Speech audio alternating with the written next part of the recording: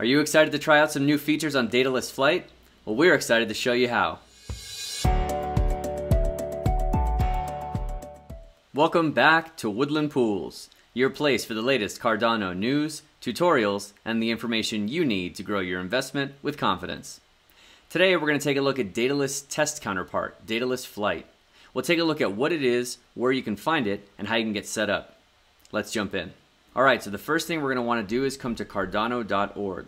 You could go to the Daedalus website directly, but I honestly just prefer coming to the Cardano website and jumping off from here. So we'll go to cardano.org, we'll come here to individuals, and then I'll click on Daedalus Wallet. So that's going to open up the Daedalus website. Again, if you want to go directly, here it is, daedaluswallet.io. We'll recognize this site as the same one that we came to when we installed Daedalus originally, but now we're going to click on here where it says Flight. So that's going to pull up the Flight page, and it tells us a little bit about what Daedalus Flight is.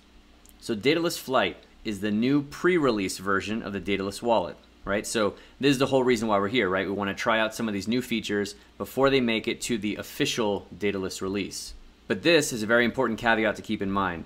Flight candidates are still working on the mainnet, and therefore you'll be transacting with real ADA. And it's so important they reiterate it on the next line.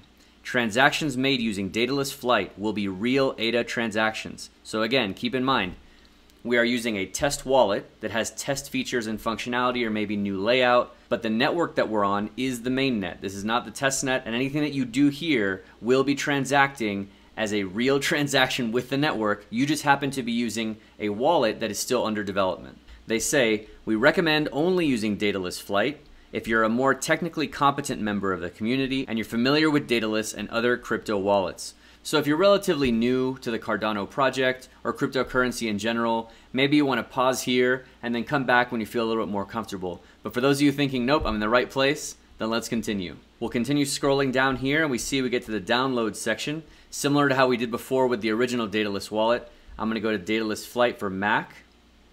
I'm going to download it to my desktop. Once it's done, I'm going to go through the installation process. When it's done, I'm going to open up Daedalus Flight from my dock. Okay, so on this screen here, it's going to give us another warning. Transactions made using Flight will be using real ADA payments and will really be on the mainnet. This disclaimer here is not very long, guys. I recommend you actually do sit down and read through this and make sure that you understand and agree to everything that's here. And if you do, we're going to hit I understand. And now we're going to need this to sync up with the blockchain the same way that we did when we installed Daedalus the first time. I was letting this sync up in the background, but when you download it, it's going to start from 0% the same way your Daedalus wallet did, and it's going to need to sync all the way up. So it can take a few hours for it to go through the process. But for us here, we're already pretty close. So when it gets to 100%, we'll be able to get in and finish setting up. Okay, so now that we're all synced up, the next thing we're going to need to do is get our wallet set up.